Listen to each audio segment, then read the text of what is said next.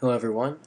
Today we're going to be going over a simple Xcode tutorial to help familiarize you with the Objective-C programming language and the Cocoa frameworks developed by Apple alongside using Xcode Interface Builder to create macOS 10 applications.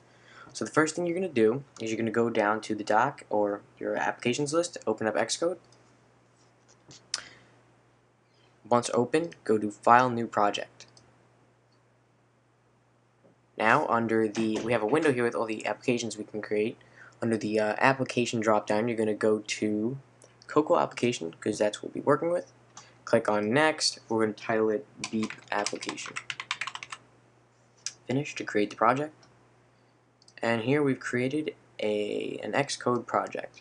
So here, this is just a list of the resources Xcode will use when building the project. We have here the AppKit framework, and the AppKit framework includes definitions for the UI element classes for macOS 10 UI elements. So, for example, we have NS Window, which is all windows, and for a drop down, anything like that, and basically anything you look at. And then we have the Foundation framework, which is really anything that's not UI, with like strings, arrays, things like that. So we're going to double click on mainmenu.nib. And a nib file is a file that helps developers create interfaces without having to code out the entire interface. I mean, it can be done. Coding out the entire interface is something that can be done. And in certain instances, it's wiser to code your interface out, but for most situations, it's easier to use Interface Builder or nib files. And nib files, when Xcode will read the file and create the code needed, so that saves you a lot of time. So what you're going to do, the first thing you do is under the main menu .nib window, excuse me, you're going to click on the Classes tab, and we have here a list of all the Cocoa for classes, the AppKit classes, the UI elements. We have here on the first one here, we have a browser. The first class is NSObject, and NSObject is the root class for all Cocoa classes. All classes you'll be dealing with when working with Cocoa will be subclasses of NSObject. And what that means is any methods or variables defined in the NSObject class will be included with all subclasses, and that saves developers a lot of time. For example, methods like alloc, which allocates memory, and init, which initializes the class. So you're going to click on NSObject, you're going to hit your return key, and you're going to just type in app controller and hit enter. And now what we've done is for Interface Builder, we have subclass NSObject. We've made our own class. So now Interface Builder knows about this class, and it will not be confused when you send methods to it. So now what we're going to do is, in the inspector window, if you don't already have that open, you can go to Tools, Show Inspector. And we have here two tabs under the Attributes menu. You have Outlets, which are variables, and actions. We're just going to be working with the Actions tab. So you're going to click on Add, and you're going to type in Send Beep. What we've done here is we've created a method, as far as Interface Builder is concerned, an action or a method that we can call, which is now a part of the app controller class. So we can tell app controller to execute the code implemented in this method by simply connecting a UI element to this method. So we're going to go back to, we're going to click back to the classes tab. You're going to right click on app controller, and you're going to go to instantiate app controller. And now what we've done is we've created a live running instance of our app controller class. So now we can send messages to it, things like that.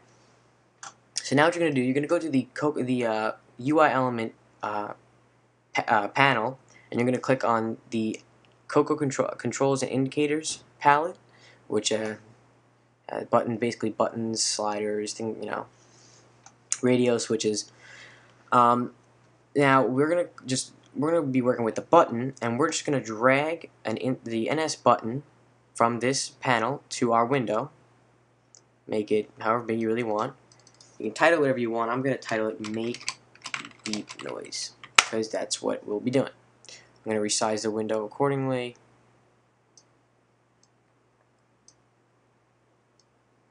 Center it. Okay. So now what I'm going to do is I'm going to I'm sorry, let me go back to this just whoops, sorry. Back to this just to make things clear.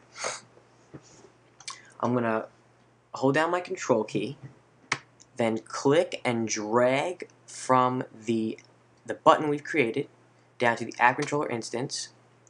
Sorry, the Xcode window's in the way, don't worry about that.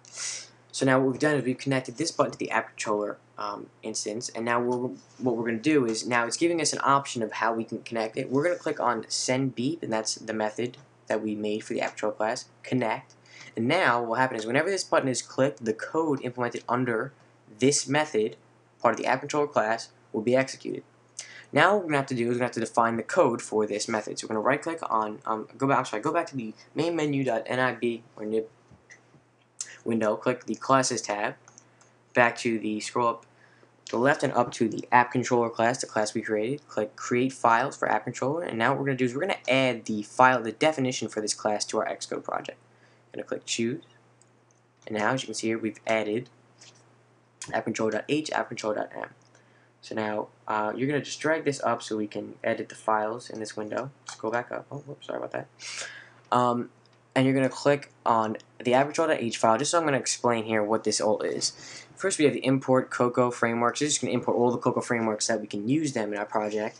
And now here we have is we're going to basically H files, as far as Objective-C classes go, outline the class. So we have interface, which is a keyword that now we're telling Xcode or the compiler that we're about to create a class. Now this is the name of the class comes first, and then if you're going to subclass, you don't have to, but we're going to save us a lot of time, make things easier, colon, and then the name of the class that's the superclass that we're going to make it a subclass of.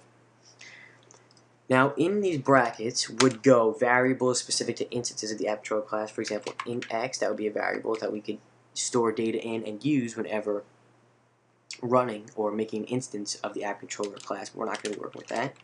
To save time, I'm going to run through a little quicker here. Now we have the method that we created in Interface Builder, IB action. This is the first set of parentheses is the return type for the method.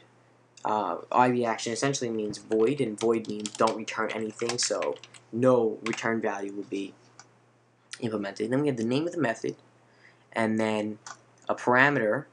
Whoops, sorry there. A parameter, which is the sender, the object that's calling the method. Now we're going to go to the app controller.m file, and the m files are used for basically defining the code for each method of the class we've created. So we have here the action. We're going to define the code for the method action. So you're just going to type hit return key ns beep. There we've basically made the code, and what will happen is whenever this method is called, this will be executed. So ns beep is a function that is included with the Cocoa frameworks that simply makes a beep noise. So now we are finished, and we're going to build the project. And if in case you don't have it set, you just go to File, Save in the Interface Builder. I have it so that it automatically saves on building. If you don't, you can do that. Now we're going to build, compiling. Taking a while. And here we have the application we made. Tie it up here.